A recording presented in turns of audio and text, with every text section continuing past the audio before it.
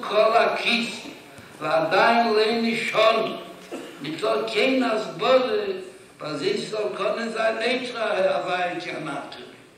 Kein Achise, in Gedusche echt. Sagen, dass das Bolle ist echt in Gedusche. Was kommt da rein, drüber Chulu, sie bleibt noch als die Scheide, bei Kehl Jochel, darf nicht tun, kommt die Dande in ihr all in Jahren. Wir können kennen den ganzen Stüren, ungewöhnlich. Allah es kann bekam, und in Jahren bitte nicht zu ist. In gewöhnlich Gufe, hat die Riede in gewöhnlich. Und mit Masbi, aber man soll glauben, auch Kivas mit Teuren durch Kinas Bolle, ich bin Masbi, aber man soll wissen sein, dass wir sein Etra Weihe, was hier nachtun. Besser dort die Scheile, Lichiele, was soll der Ewige da behalten? Tere wird dann rufen, Tere, und der Ewige Masbi kam in Jörg, soll sich legen in Sechel oder, a viel in Sechel Nusch. Schule, Allah es kam in Sechel der Kischele. Und dann noch sagt man, also da eine einzige Linie, wo das nicht Galle werden lassen war. Und wenn wir sagen, dass wir Pashtus mit dort kein Gibel, wo darf man haben die Mathe nicht? Von Schinte begalusso, Moschir begalusso, Kollechet wachs miswal begalusso.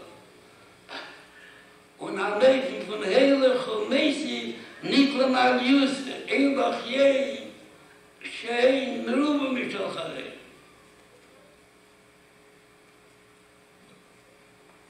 Ich weiß nicht, dass der einzige Bier, was man das Magen gewählt, der Ewige hat gewollt, aber so schreien bei Mitzis. Ich lächelte wie man Kolalei.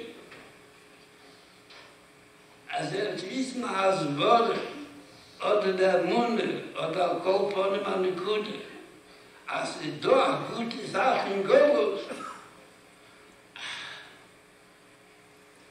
kann nicht sein, dass so schreiben, dass seine David abzuhören.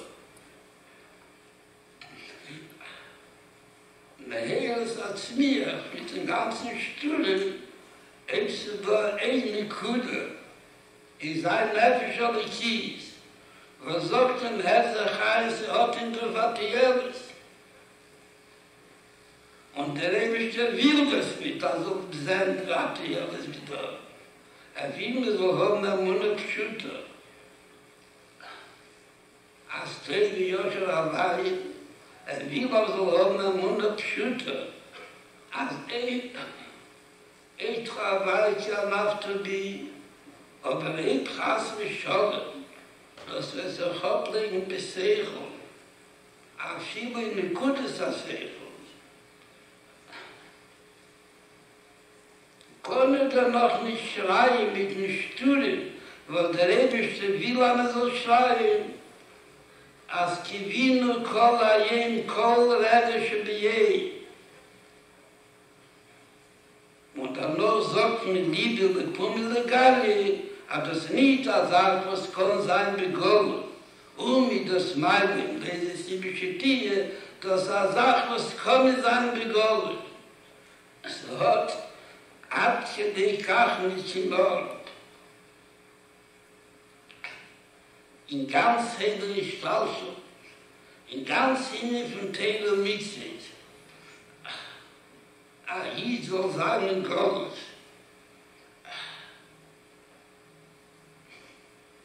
Wer wird noch in dem Gottes von Niklas in der Beschichte und in der Ruf Gufe, als durchgegangen Leche,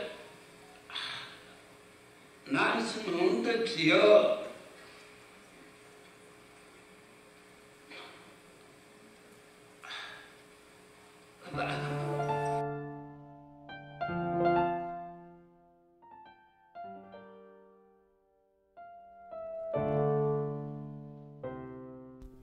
Dear Sholom, the journey of each person's neshama and the length of time Hashem gives it to be here is beyond any of our comprehension. It's something that I will struggle with until Mashiach comes. But I am grateful to Hashem that I was privileged to be a part of your journey. This gratitude started even before you were born. When I was expecting you, I was enveloped with a deep sense of peace and calmness. A singleton pregnancy after the twins felt like a breeze.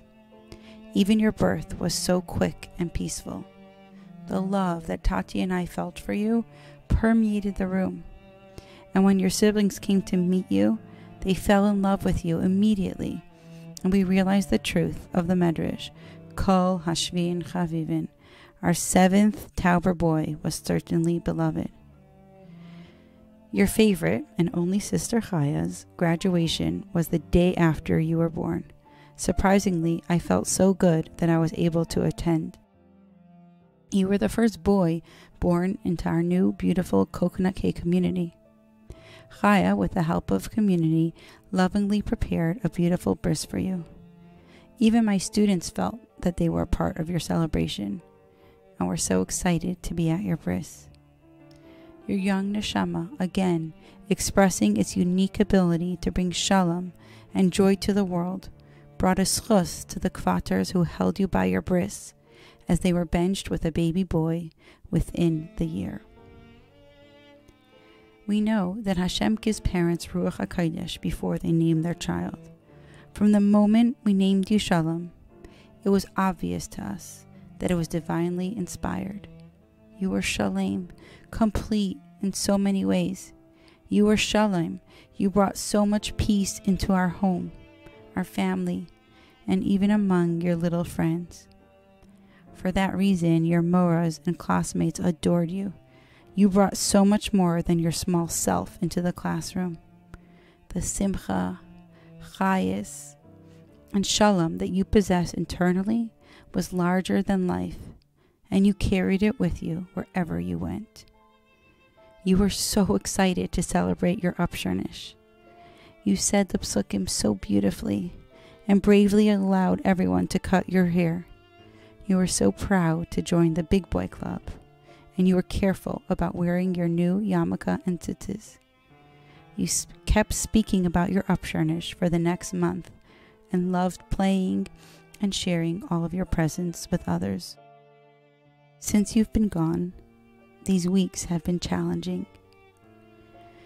I think about your smiles and giggles, your comments and questions, your energy and drive, your hugs and kisses, your humming and singing, your imagination and creativity, your goofiness and silliness, and your sincerity and connection to Hashem. These qualities are vibrant and alive in our family. We think about you, remember you, talk about you, and you will always be a comforting presence in our hearts and in our home. My sweet Sholom, you have left my world way too early. We want you back here with Trias HaMesim and Mashiach now. Again, your neshama's journey is never something I'll ever be able to understand. And I'm broken. Each day, I want you back here with me, more than the day before. And I yearn more than I ever did for Techias HaMesim.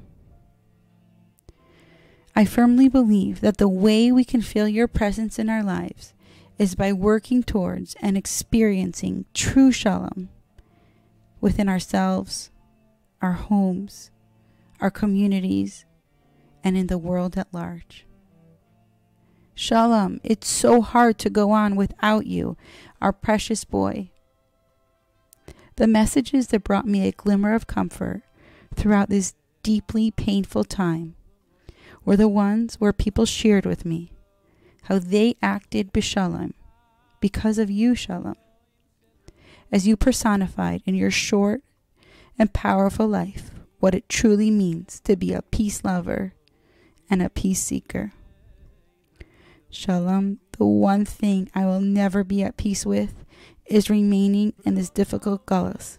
And I ask you from your place on high to beg Hashem for the coming of Mashiach, the time when we will not only be reunited with our personal and beloved Shalom, but the Shekhinah will finally be able to shine in its full capacity in this world as a result of the Shalom that we are creating in your schus. We will not rest until this happens. With all my love, Mommy.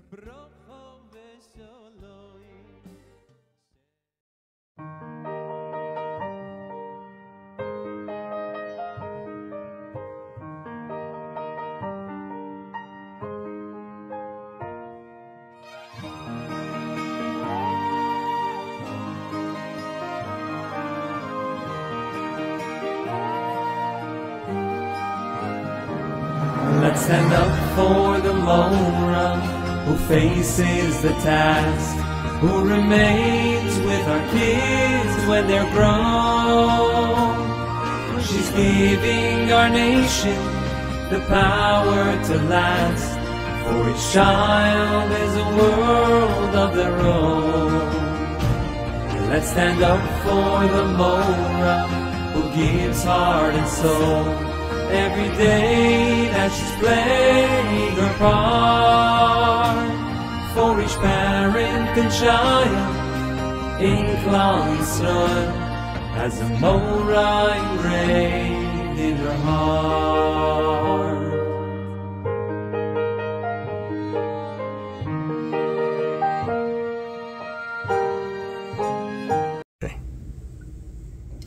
So I was Shalom teacher this year. This year we had a schus to have Shalom in our classroom. I want to share with you some of the memories that I had with Shalom in the past year. It's hard to put so many special memories into words, but what I do remember most about Shalom, it's the way he behaved. He really stood out from all the rest of the kinderlach in the classroom with something unique. He will come every morning with a huge smile on his face from this door, and I will welcome him and say, Shalom, Shalom. Shalom brought with him a special light to the classroom. Shalom taught us how to love davening to Hashem by showing his friends how to sit and daven nicely to Hashem, how to be excited to wear yarmulke and tzitzis. He always davened nicely. I remember that Shalom will give his tzitzis rings to his friends that didn't have them and allowed them to kiss his. Shalom was a sharing mitzvah boy in our classroom. I remember that one of the girls wanted this book that Shalom was in the middle of reading. So I told her that soon she will get it. But Shalom saw her and looked at her face, and he saw that she really wanted it. And in less than a minute, Shalom just gave it to her like this. He came to me with a huge smile, hugged me, and asked me, Mora, can I have a mitzvah note for sharing? Shalom was very proud of all his siblings and mommy and tati by showing me and showing his friends the family picture from the family picture wall. I remember he was saying, this is my mommy, this is my tati, this is my brothers, this is my sister Chaya, this is baby Zalman. Shalom was so excited to see his baby brother outside. He always looked for him.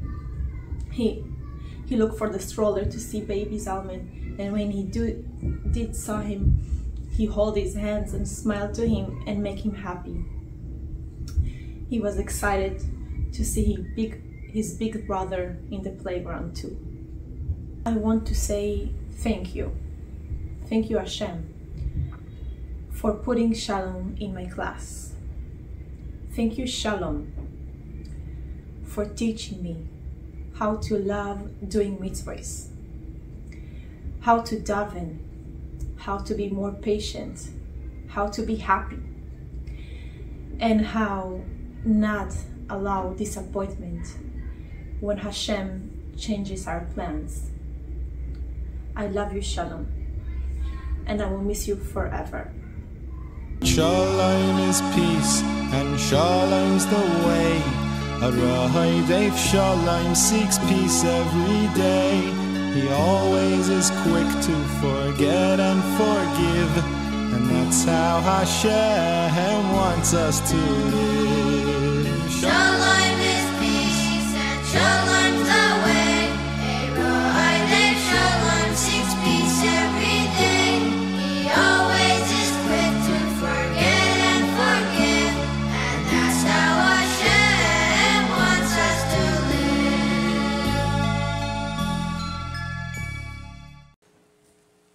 Some of you may have seen the beginning of the gem video that we just watched, where it discusses the Rebbe's approach to loss and to tragedy. And in the segment that we saw in this month of Shabbos, there's an older fellow who talks about the loss of his daughter and how he came to the Rebbe to pour out his heart. And the way he put it was that he had kindness to the Eibusher for what had happened. And the Rebbe responded to him and said, first of all, we make open kindness to the Eibusher. From the Rebbe's perspective, he said, you can have kindness. Claim. Why did this happen? Why was a young boy taken from his family at such a young age? But from the other side, the Rebbe explained to him that in our limited capacity as human beings, we don't have the capacity to understand the ways of the Eibusher. And to try to comprehend them is pretty much impossible. So we end up with an acceptance, and in some cases, even thanks from the morals of all the experiences that they had, that we had as a family, Nechama, Menachem, the entire Tauber family, that we had with Sholom for these years. There's a fascinating Ayem Yoim that's I believe Chavdal Tevis. And in it, there's a story that the Rebbe Marash asked the Tzemach Tzedek. He asked him, what was your grandfather's point when he founded Chassidus Chabad? What was he trying to accomplish? And you would think the answer would be how the high spiritual miyachet yichudim, how it's translated to esoteric levels of spiritualism was probably the reason. But the Tzemach Tzedek said no. He said that the reason, or my point of Chassidus Chabad, was a tremendous sense of Ahavas Yisrael between Yidden in general, but especially between Chassidim and between Anash. And he referred to him using the language Chassidim ein mishpacha. That Chassidim are one family. Having been through the tragedy of this year's Yud Beis Tammuz and seeing everything that transpired, and the way that the community, the Anash, the community of Coconut Cave, under the leadership of Rabbi Kleiman, his wife, the North Miami Beach community, the Chaver Kadisha, the kindness of Rabbi Klein from Healing Hearts, Chai Lifeline, OL. So many people from so many walks of life, but especially among what we know as Anash, Anshe Shlomenu, as the Lubavitch community.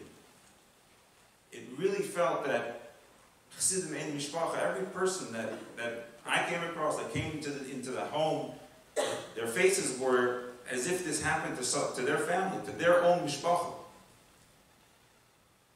So it was deeply impactful for me just to witness that. Such a beautiful, warm community.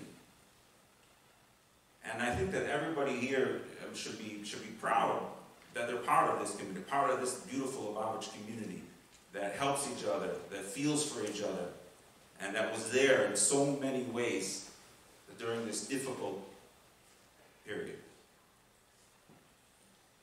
On the flip side, of course, the end of a different Hayom Yom is that the brotherhood of Anash extends also, swings the other way. That in Ritz Hashem, the way Simchas are shared among Chassidim, is on a whole different level. And that the language used in one of Yom Yom is that the joy that the Eibishter has, the way Chassidim rejoice with each other, in each other's Simchas, is at the level of the Aveda of Rabbi Shmuel Kohen Gadol on Yom Kippur. So, my wish is that we can all have the bitachon. The bitachon, first of all, that Mashiach is coming very soon. As Nechama said, that Sholom will be with us, and we can celebrate all of the birthdays that we weren't able to celebrate. But we need to take the bitachon to a real level of bitachon. Bitachon is living today with the belief of what's going to happen tomorrow. That's how strong we need to believe in what's going to happen in the ultimate coming of Mashiach.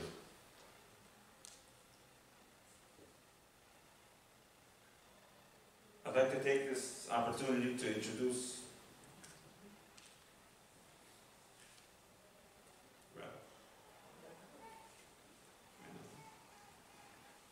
Rabbi Yosef Paltiel, who's a personal friend of Menachem's, and the founder of Inside Chassidus, to give us a few words of inspiration and chizuk.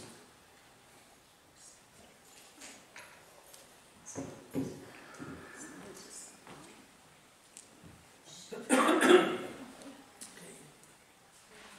need a clock, or this is not going to be good. I'll turn my phone on, but can't promise it's not going to ring. Turn off the ringer.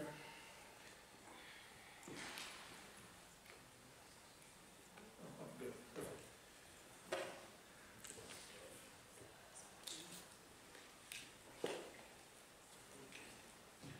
Okay, hello everybody. Shalom Aleichem.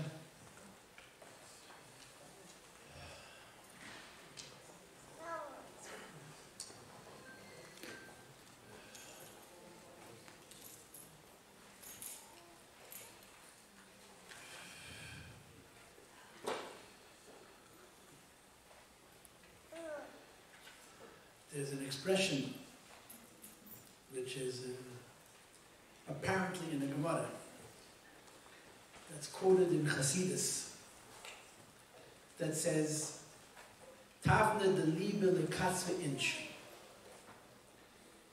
Tavne de Liebe, the word Tavne in Aramaic is the same as the Hebrew word Gavin, which means color, the flavor of the heart cannot be recorded, cannot be written down. The language of the heart, as we all know, is poorly represented by words. Words do such a poor job at trying to say what we feel that they frustrate us. And I guess this is why we cry, this is why we show anger and frustration. Because we feel very deeply, we feel very strongly. And A, we don't know how to say what we feel. And B, we don't know what to do with what we feel. We don't know how to manage it. What place it has in our lives. How do we fit it into all the other things that allow us to function as people in the real world? I happened to be here at Beis Thomas. I was here coincidentally 30 days ago today. I was invited to Fabring for the Anash and the yeshiva in North Miami Beach. And I was sitting in the Beis HaMedrash all day long, and I was given this very unpleasant news. And whether I liked it or not, it was something that I needed to address at the Fabring. Menachem is a student of mine. That's the simple truth of the matter. He learned by me many years ago in Chayva Veitera. And he actually reached out to say that he saw my talk. So I responded. And I believe that's why I'm here. I'm not here because I found it in San Chasidus or I'm a teacher from 20 years ago. The Hashgach Al Yena, the hand of God, made me a part of this, whether I like it or not. So here I am. I cannot speak to anybody's feelings. I can't even speak to my own feelings. I met Mrs. Tauber was eingesundet on the street a few days after, and I approached her, and I tried to say what I thought. What's the right thing to say? How are you supposed to say to a Baba, this is Menachem's mother? And she said to me, you know, we all belong to a special club. What we share is that I, many, many years ago, lost a child under very different circumstances. You cannot compare one tragedy to another. But the inability to manage emotion, the inability to find language for emotion, the inability to know where to put feelings, I think is constant. It's all pain. The feeling of pain doesn't really have good language, certainly not with words. And it's very, very difficult to manage. It's very, very difficult to, what's the word, to constructively incorporate. I'm not going to say to constructively use. I think that's too difficult a word to use. But to even manage it. So as different as tragedies are, we're kin in a strange, maybe even morbid kind of a way. And I feel this is why I am standing here, that I'm speaking on the occasion of this Shloshim. And I prepared words. Because that's all I could do. I cannot prepare emotions because it would be unmanageable and certainly uncommunicable and not helpful. So I'm going to share some thoughts that I wrote down on a piece of paper in conjunction with this event for the assembled, and I'm assuming that there's people in other places who are also participating with us, and perhaps maybe a few words even from Menachem and Nechama. I recently heard a story. I'm in the business of collecting stories and selling them.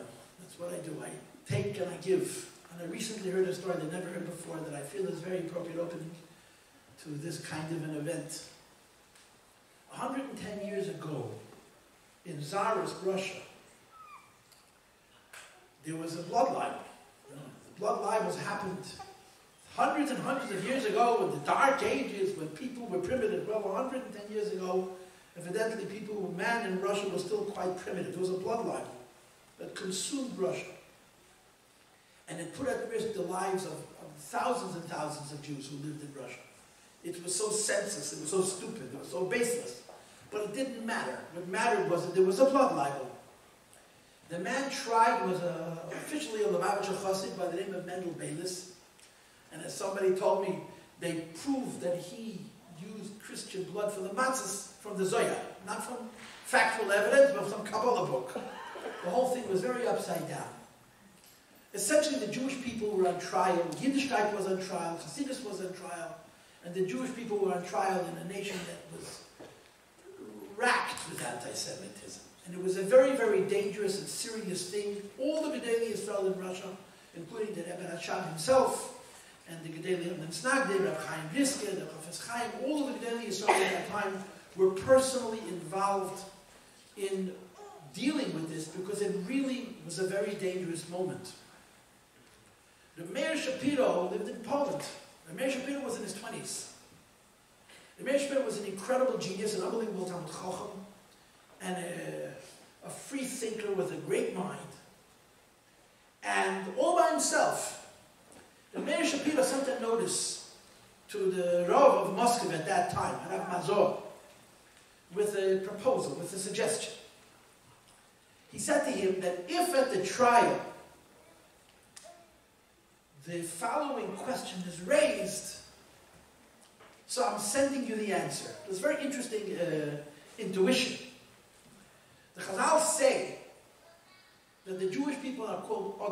Aleph Dalet Mem, man, Adam.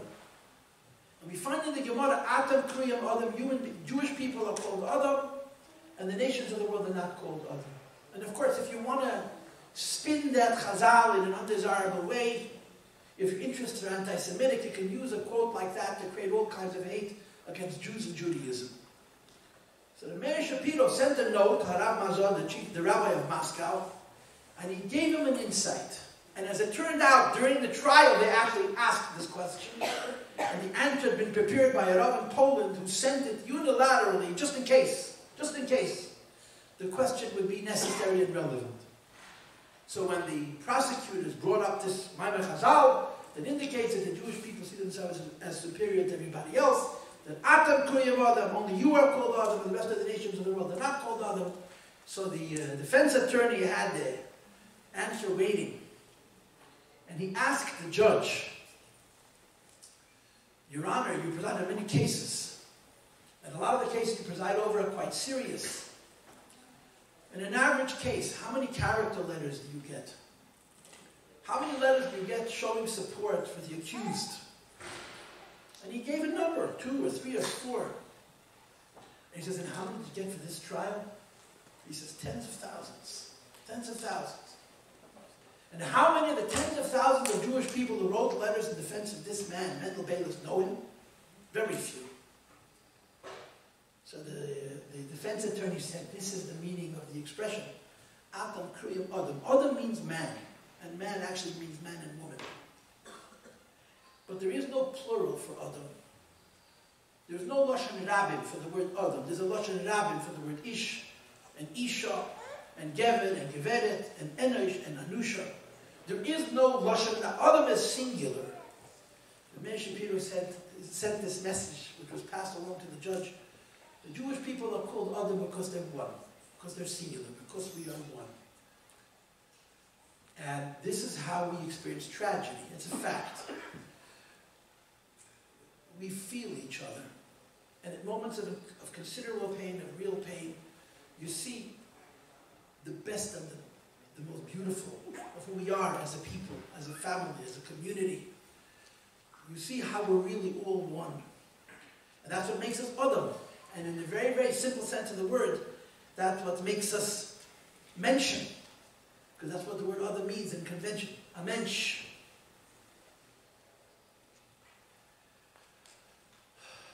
We're here. We're gathered. We got together. What's the point and purpose of this gathering? The point and purpose of this gathering is to encourage each other, to strengthen one another. What else can we do? And obviously we're here and we're gathered because something very painful occurred, and we need to support each other. We need to find language, words, form, more than anything else, action that will help us heal as a community, as a people, as a family, as individuals. And of course, the most important thing that we all appreciate is that if we're gonna somehow navigate through this, it's gonna be by doing good actions. We're coming from Tisha B'Av, and right after Tisha B'Av we have Chamisha Asar B'Av. And Chamisha Asar B'Av is the antithesis of Tisha B'Av. Tisha B'Av is considered the lowest point in our year. Chamisha Asar B'Av is considered the highest point in our year. And ironically, the two interface. They always come together. Because this is human nature, this is certainly the nature of the Jewish people. That when we face the greatest tragedy, when we have the greatest hardships, the best of who we are emerges.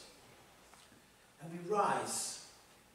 I think this is part of who human beings are, but it's especially true of Yidden. Yidden have this unique ability, this incredible ability, to be faced with all kinds of difficulties, and from the difficulties we find, strangely, incredible strength and incredible will to go on and to do good. And I suppose that the simple explanation for this is because we don't always live our lives in the best place in our soul. Every one of us has layers. All of us have layers. We have outer layers and inner layers. We have outer layers that we want people to see because they make us look good. We have outer layers that we wish nobody would see because they don't make us look so good. But there are shallow selves, there are superficial selves, there are surface selves. And then there are deeper layers in ourselves. There are layers in ourselves that we know we possess, that we may not have visited for a long time. There may be depths within our neshama, within our psyche, that we know is there, that we may have experienced once or twice or 3 times in our lives, and we say, you know, I should visit that place within me, because that's my place of truth. That's my place of genuineness. That's my place of goodness. That's my place of sacrifice. But it's difficult.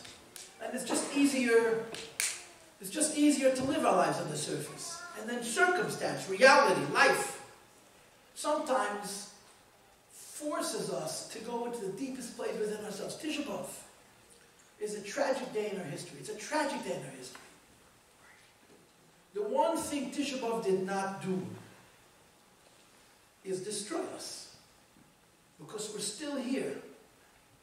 And if Tisha B'Av has not destroyed us, and Tisha B'Av is the most tragic moment in our lives, that means that it's reasonable, that it's likely, that when you go through Tisha B'Av, each person looks into the depths of himself or herself that we would normally not visit.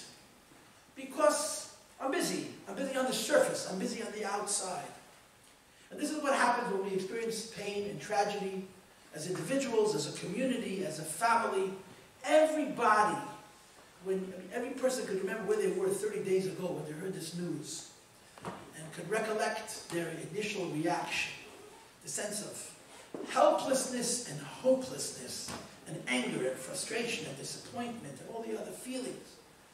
And along with all of that, there was also a reflection on our own emes. There was a reflection that was going down to the deepest place in ourselves. The place in ourselves which is the biggest chassid. The place in ourselves which has the most emunah. The place in ourselves which is the most kind.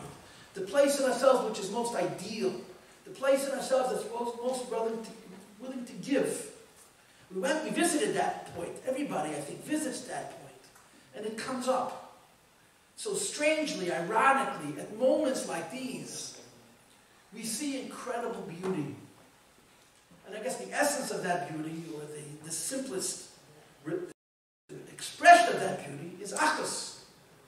All of a sudden, there are no differences. All of a sudden, the petty, silly things that preoccupy us in our surface life have no value.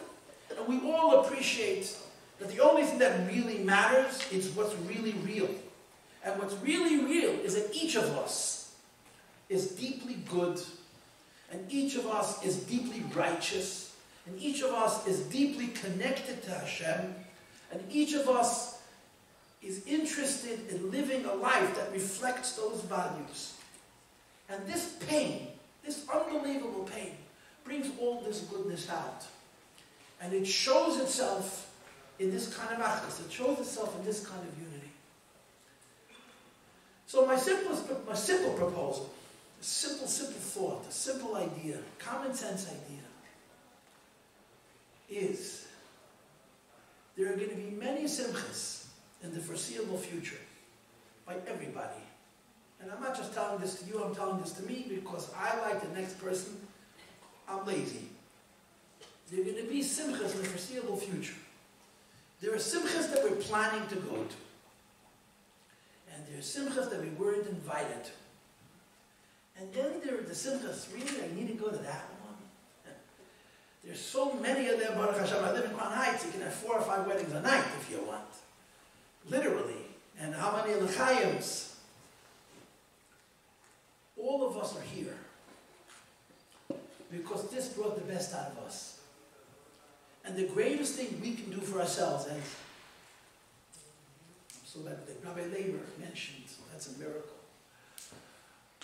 is that we should express, we should exercise the same kind of empathy, the same kind of caring, the same kind of this is mine when we celebrate Simchas. The previous Rebbe, in his very frank talks, laments the difference between how Americans participated in one another's Simchas and they did it in the old country. In the old country, the Simchas were very simple, but the joy was very real. In America, the Simchas are beautiful. They're materially beautiful. And the joy is very surface. It's very superficial. Chassidim really experience pain with one another. And Chassidim really should experience one another's joy. It's a very difficult thing to do. It just goes against human nature.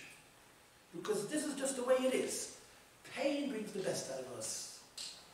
Joy, not so much. It's just the way it is. But it's unfortunate, and it's wrong. And we all know it's wrong. So this is a simple, practical thing that we can all do. When we are not in the mood, and we say, you know, someone has a simcha, I'm going to go. And I'm not just going to go and say hello, I'm going to feel a part of it. I'm going to be happy for them. And this is a real, it's not a healing. There's no healing for this. There's no healing for this. But it's a real proactive good that could come from a tragedy of this magnitude. And we'll all do ourselves a favor collectively if we sort of make this hachlata as a community, that we should share in one another's joys. We should really share in one another's joys. I got married 32 years ago. At my wedding, there was a Yid named Chaskel Brod. Chaskel Brod lived on the block where my wife grew up, and now I live there. Chaskel Brod was an elderly Jew at that time. He was probably in the 70s already then. And he danced at my wedding like a yeshiva bacher. And he danced everybody's wedding like a yeshiva bacher. He had this knack of being happy for you and demonstrating it. And he danced and danced. He was an old man. And I remember 7 years later, or 9 years later, whatever it is when we lost our child, he mourned with us also. And I think we would all be well served if we made this our personal hachlata. We all feel each other's pain. Let's try, in the Gorer America, in the modern materialistic America, to truly participate with our bodies and with our hearts in one another's joy. And I think this will be an unbelievable healing for everybody, and it'll be something good, something really good, that came from something so terribly painful. It's ironic. I was sitting down to write my talk, so of course I was corresponding with Menachem. Sholom's parents are Menachem and Nechama. It's the same name. Menachem and Nechama both mean the same thing, and they both mean consolation. Now, if you think about it, Menachem and Nechama need the consolation. But it's not Menachem and Nechama ben Sholom, it's Sholom ben Menachem and Nechama. It's backwards. This little boy, Sholom, whose life the Eibush decided should be this short, is the children of Menachem and Nechama. Is the children, his name means this is what comes after consolation. This is what comes after Nichumin. And you think about the timing. This Shabbos is called Shabbos Nachamu. We're coming from Tisha B'Av. It doesn't make it any easier, but it is worth observing that we're literally Erev Chamish Asar B'Av. We're at the period in our calendar. We're coming out of the saddest time. And Hashem says, Nachamu, Nachamu. Hashem consoles all of us. And hopefully He consoles, and only God can heal. I heard many years ago, I was at an event, a very tragic event, and a Yid got up and he quoted Harav Shlomo Hecht from Chicago,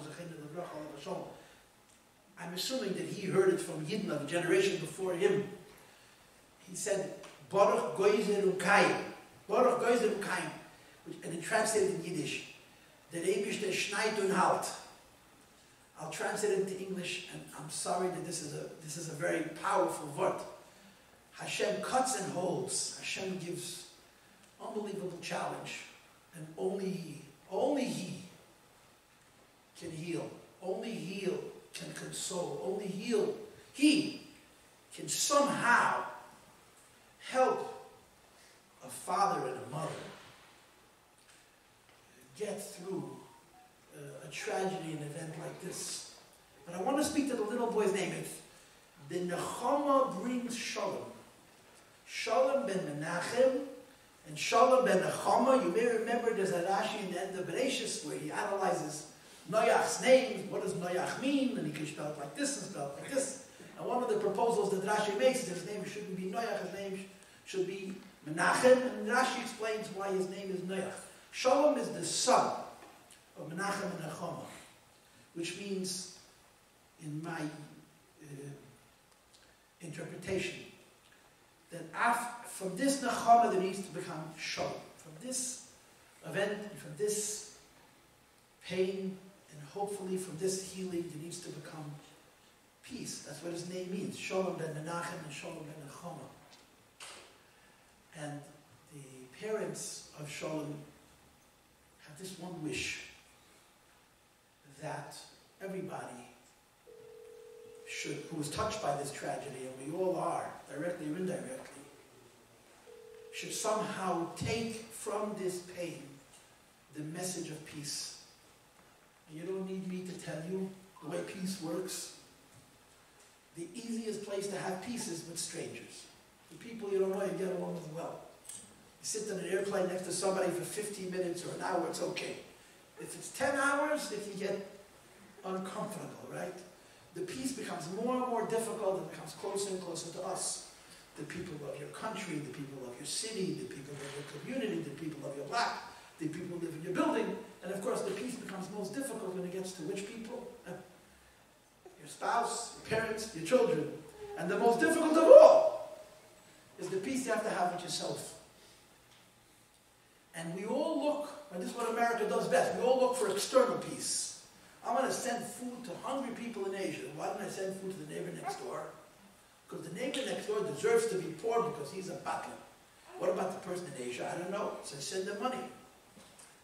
Torah teaches us that we have to figure out how to make peace where it is most difficult. And the most difficult place to make peace is within our own heart. To make peace with ourselves. One of the most difficult things to do is to be at peace with ourselves. And that's very religious. It's not only psychological. Being at peace with yourself is not only a mental and psychological issue. It's a religious issue. Because peace with self is acceptance of self. And acceptance of self is acceptance with the life that HaKadosh Baruch Hu gave me. One of the most tragic ways a person can live is he always wants somebody else's life. And one of the most peaceful ways a person lives is that the life that Hashem gave him is the life that he should have. And if a person is able to be at peace with himself, he can figure out how to be at peace with his spouse, and at peace with his parents, and at peace with his children. But all of these relationships are complicated and difficult because there's a lot of baggage. Simple example, but so universally relevant. There is no mitzvah in the Torah. There's no mitzvah in the Torah that makes more sense than Kibbutz Avei. I mean, think which one? What makes more sense than Kibbutz Avei? And forgive me for admitting it in public, there's no mitzvah in the Torah that we struggle more with than Kibbutz Avei. The Rebbe once said this. The Rebbe once, it's an old expression, but the Rebbe actually said, "My Verbringen, a mama can always have 10 kinder, and 10 kinder can nicht noch gucken a mama." A mother can raise 10 children, 10 children don't have to take care of their mother. It's true. It's true. And there's so much psychology. Why is Kibbutz Avei so hard? Why is it so hard? Because I have cheshbonos, I have 50, 60, 70 years of experiences that complicate the relationship. And the same is true with our spouse, right? Why don't couples get along? Because I remember we did last week and last month and last year, last decade, and I'm right. I'm absolutely right. And the same is true with our children. frequently our relationships with children are complicated. Now, of course, if I'm my parents' child, then my child is my child. So he looks at me, I have a cheshbon with my father, and I have a cheshbon with my mother. And being at peace in these relationships is really hard work. It's hard. Kibbud aim is hard, not because what we do is hard, but because we need to let go of this silly calculations about my father hurt me here, and he ignored me there, and he insulted me on the other occasion, and so on and so forth. To let it go. To let it go. And this allows us to have peace with our parents. And it certainly lets us have peace with our spouse. And it even lets us have peace with our children, and our children have peace with us. And this is the request of Sholom's parents, that this tragedy, which touches all of us, should encourage us to ask ourselves, where can I bring peace into my own life? Beginning with peace with myself and continuing with peace to the people closest to me, to the people with whom my relationship is most complicated. And because of the complexity in those relationships, we'd much rather make peace with strangers than with the people closest to ourselves. But the truth of the matter is, if we figure out how to make peace with ourselves and with the people closest to ourselves, the more distant relationships are so simple and so easy. It's really a question of growing up, of sein a Mensch. And if people will all learn this lesson, then something really good will have come from something which is otherwise very, very difficult. And I want to finish with my own personal thoughts. I told this to you during Shiva Menachem.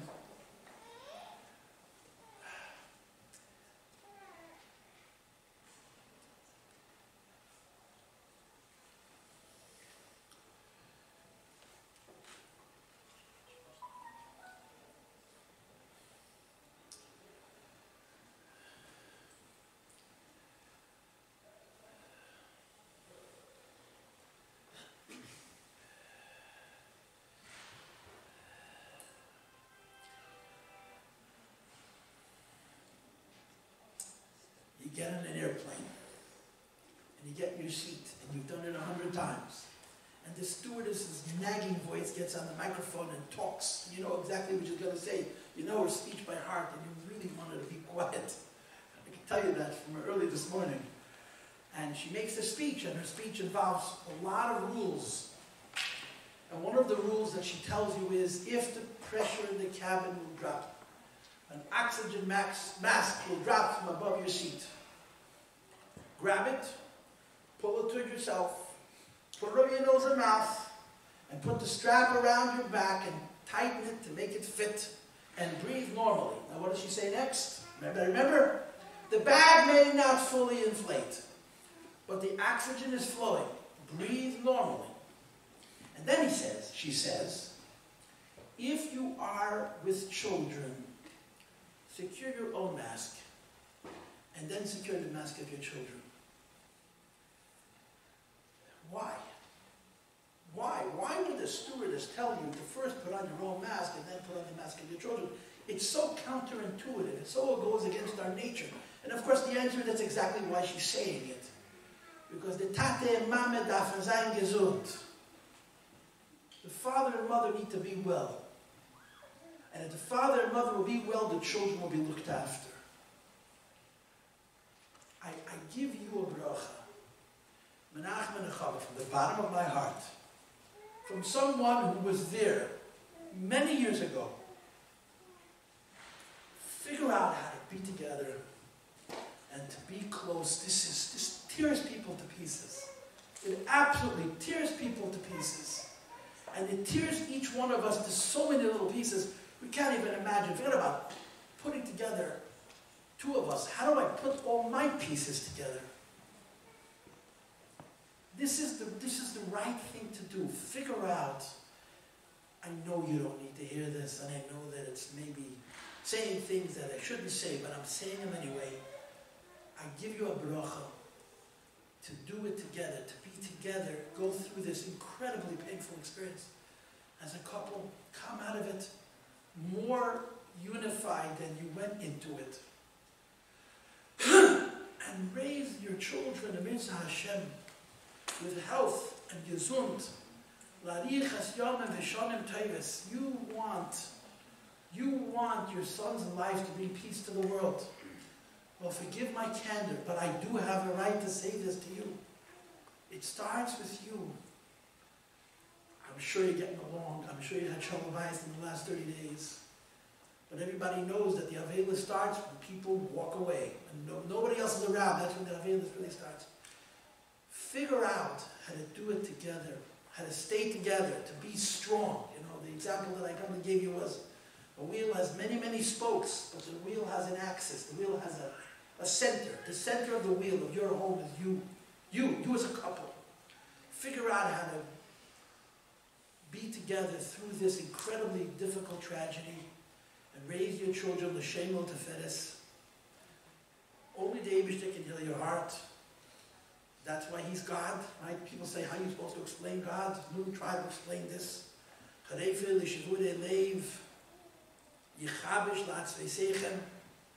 And we should all together, b'sholom or b'yav or b'yachva. You mentioned that, right? As Hasidim soll sein, ein mishpacha, al pi Torah b'ahava. Those are the words. Al pi Torah b'ahava. Because only al pi Torah can there be real ahava. So, on behalf of Lubavitch all over the world, I'm the guest. I say, every member of Anash, wherever they live, sharing this pain. And perhaps I speak on behalf of everybody. And I wish us all to rejoice in one another's simchas, the way we mourn one another's tragedies. And if we would get as many comments on COL when there's a simcha as we get when there's a tragedy, we'd all be better for it. L'chaim, l'chaim, l'vrach.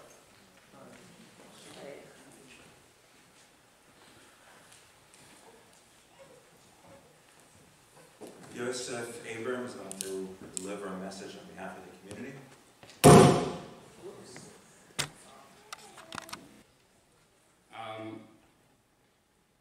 I wanted to speak a little bit about Sholom and what I learned from him and what he meant to our community. Sholom, I feel, brought a lot of achdus to our kibbulah, and I believe that he brought many members of our community, from myself, I speak for myself, to come to a deeper level of connection within ourselves and with our neshamas, and therefore achdus between each other. He was born when, after the Tauber had already moved to Kokanake. We celebrated his bris in our Sholom. He laid the runway for many simchas. 2 months ago, we already, a lot more family members had already joined the community since that time, years ago. So we were, a lot of people coming in, getting to know each other. We came together for Staka, Sukkim, Fila, celebrate Sholom's Avsharnish. And he, again, brought us together, achdus.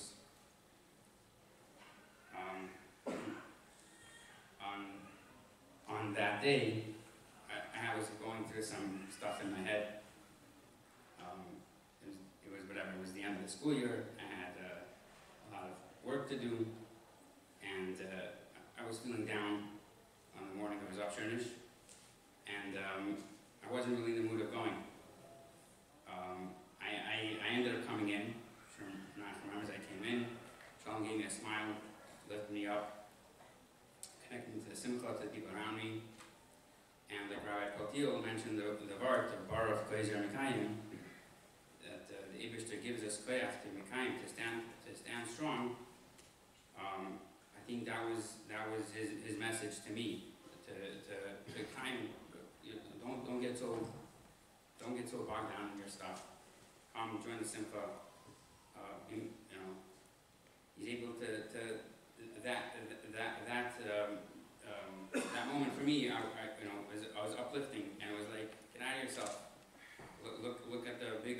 picture. There's a story on this topic. I wanted to say a story and then mention something about the community, and I'll finish off. The story of the Chayzer of Lublin. There was once a yid, a mashka, a yid that had to pay rent to parrots. Lo and behold, he didn't have the rent. The parrots came, and he gave him a patch. And he told him, next week, if you don't give me 1,000 rubles, I'm going to come back here and give you even bigger clap than I just gave you now. I'm going to really hurt you. So the yid runs to his tzaddik, runs to the Chayzer of Lublin, and he tells the Chayzer, he comes over, the Rav Shitzer Rebbe, the Chayzer's in Sharetz, was standing there, and he tells him, I need to see the Chayzer. He says, what happened? He tells him the story, I have to have 1,000 rubles by next week, or else I'm going to get a bigger clap.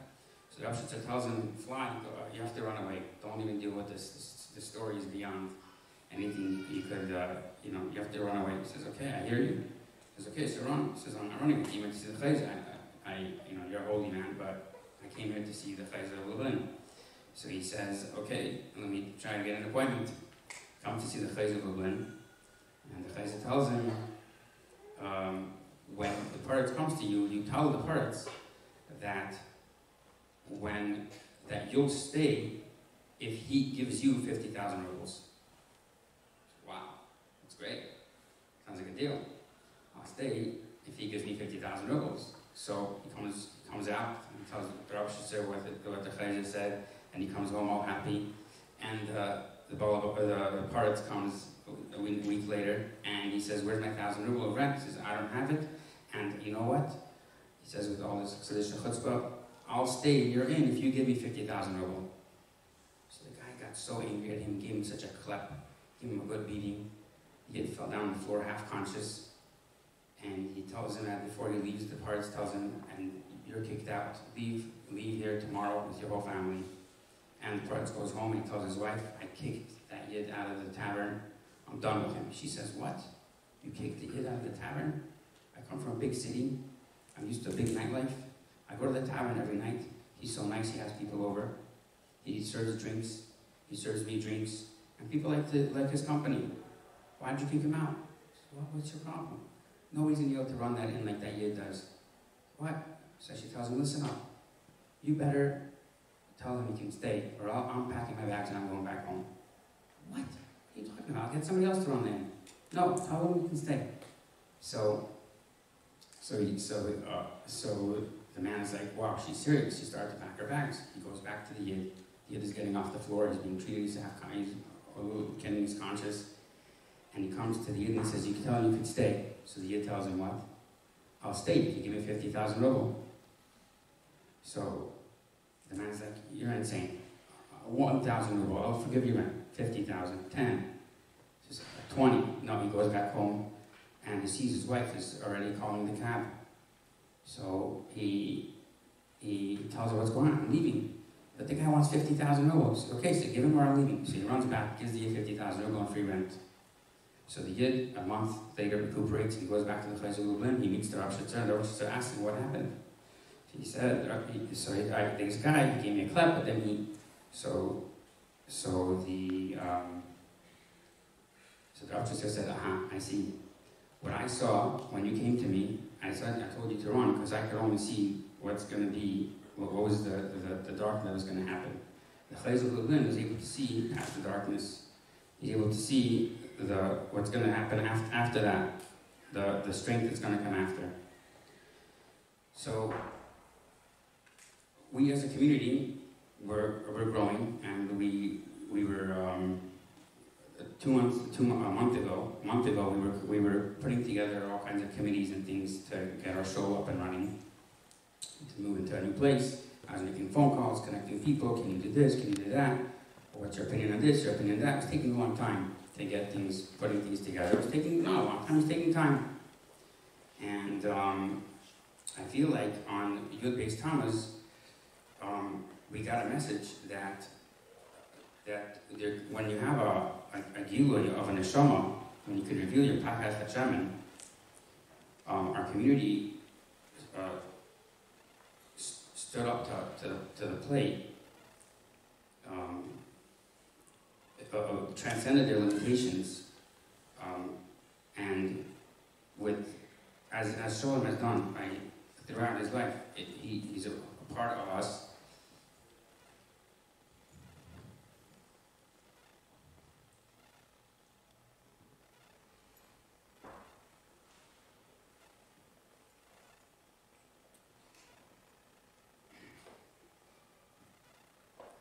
And we were able to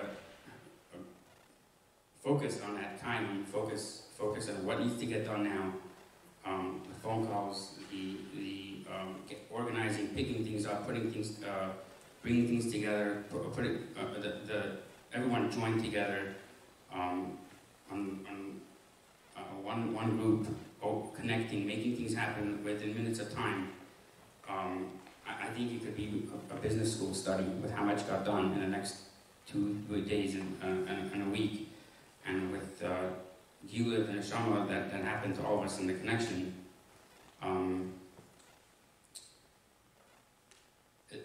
I had personally, I think Sholom taught me something great. I had an experience at that time. I wasn't there. I left to Eretz Yisrael. And the way I had stopped off I had pre-booked tickets for Eretz Yisrael. On the way I had stopped off by the oil. And it was the first time that I was able to actually connect with my nefesh. When I wrote my nefesh, my opinion nefesh, it wasn't about me, it was about the community, our brotherhood, our sisterhood together. It was a transcendence that took place. Sholom brought that out within us in our Sholom, and he's continuing to do so. And he's, like Rabbi Paltil mentioned, he's gathered us here in Shabbos Nachamon. Hashem should be Nacham us, bring us Nachama, and we are committed to continue Sholom's devotion for Sholom, for Achdus as a community, and led by the Tauber family. I'd like to ask now Rabbi Yaakov Menaker to come up and introduce how we will keep up the Achdus and spread it until coming Mashiach. As Hashem can happen now.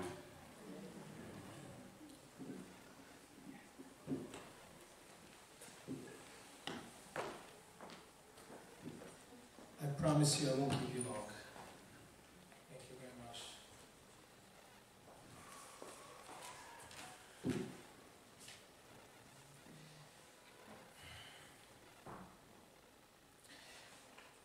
Neshama shenasatu bi toherihi. Sholom has left us, the Gashmis, yes.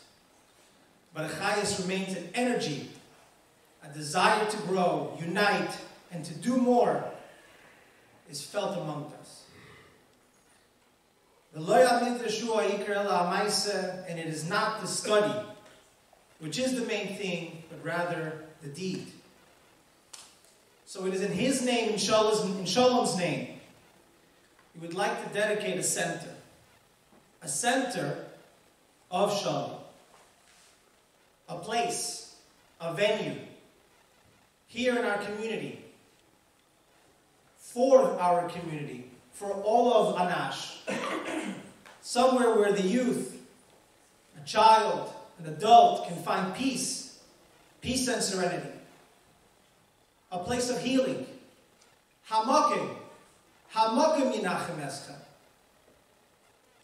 double nechama, nachem u'ami, menachem and nechama. I know this is what you guys want. Like you said, nechama. The next step, the offspring of Menachem and Nechama is Sholom. The offspring of Menachem and Nechama, is a Sholom center, a place where we can experience Sholom. We will grow with this. We're committed to bring light, shining a torch where it's dark. Therefore, we'd like to dedicate a center, a Sholom center, if you will. A center where a child can receive therapy, multiple rooms will be available for occupational therapy, speech therapy, sensory therapy, childhood trauma response program, group therapy, emotional therapy. This is how we will take action. We're going to move forward, keeping his memory. Ki yisr na'ar min ha'choshech, ma'at or gashmi, doiche harbe min ha'choshech. This Sholom Center already exists. We have a place. And renovations have begun. The plan is in motion. Be'ez Hashem, the plan is to be already operational starting Tavshin Pei Gimel. And I'd like to finish with a pasuk. Gadol yiyeh kavod habayis hazeh ha'achrin min harishon. Omar Hashem Tzevakis. U'b'mokim hazeh etin sholem ne'um Hashem Tzevakis.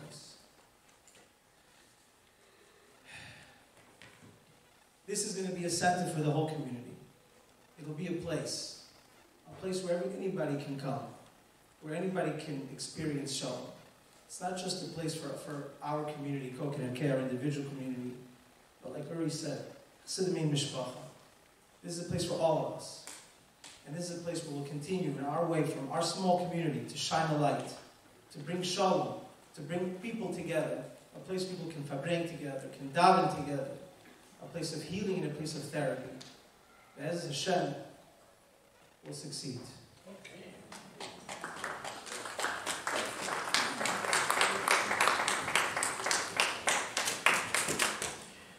We're now going to have a Simon Shnayis in Shalom's memory, followed by Meir, and then there'll be a starting of a Sefer Torah in Shalom's memory that will take place in the lobby.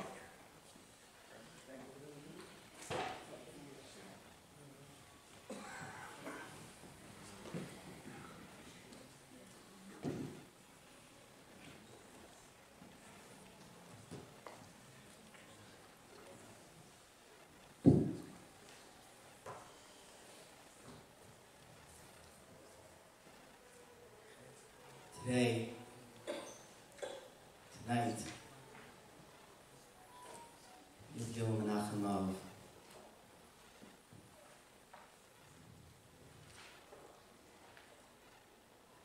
Besides being the end of the Shloshim, my son Sholom,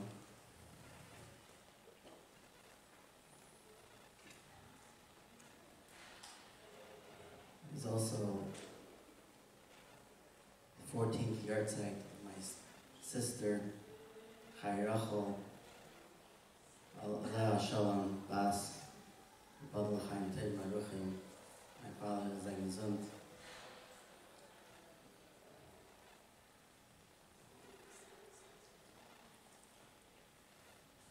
Mentioning my father,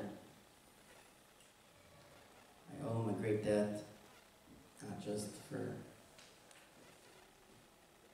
all the years that he raised me,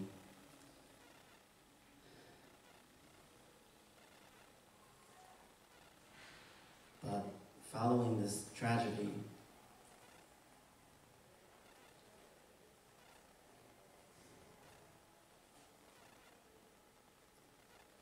my parents immediately sent me a message. They gave me permission to say Kaddish, my son. May Hashem bench my father, my mother, with long life, many, many years, and much nachas from all their grandchildren, till 120. Throughout the Shloshim, the entire Shishas Darim, Shishas Siddur Mishnah were completed in Shalom's memory. So I'm going to conclude the last Mishnah of Mesechus Uktzin, Amar Rabbi Yeshua ben Levi. Rabbi Yeshua ben Levi said, Asad HaKadosh Baruch Hu lahanchil l'chol tzadik v'tzadik shloish meis v'asar al elonis.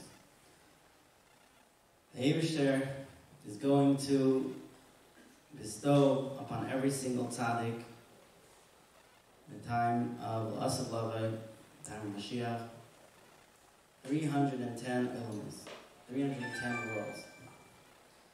Shenemar, like it says in the pasuk, "Lahanchel Ev Vayesh V'Yitzasem Amalek."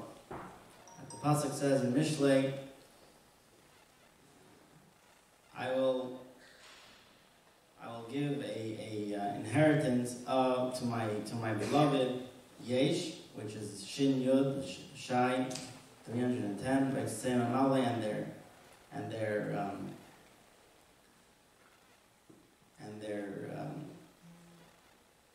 their treasures should be filled. Amar Rabbi Shimon Chalafta. Rabbi Shimon Chalafta said, "Lai matzah Kadosh Baruch Hu kli machzik bracha Yisrael." Kadosh Baruch Hu did not find any vessel that could contain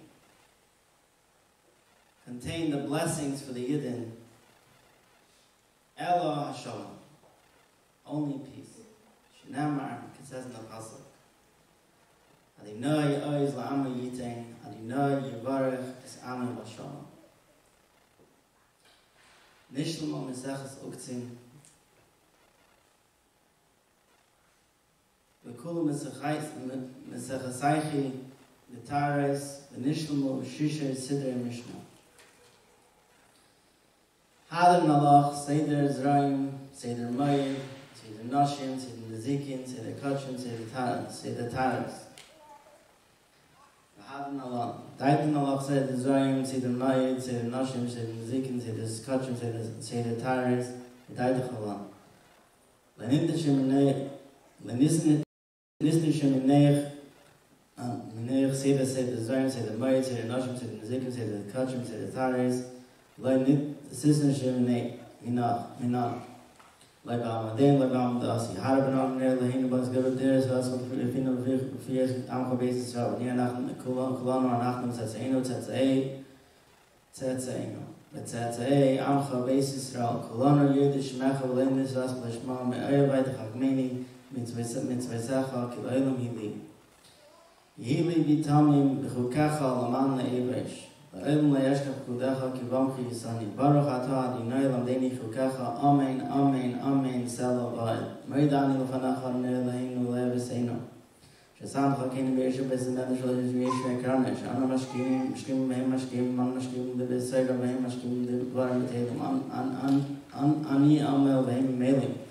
Niom mekabel schar, behem melim be'hem mekabel schar. Ani ratz be'hem ratzim. Hem ratzim le'shachas, ani ratz l'chayel v'malbav. Shenam v'ata l'him teridim v'shachas.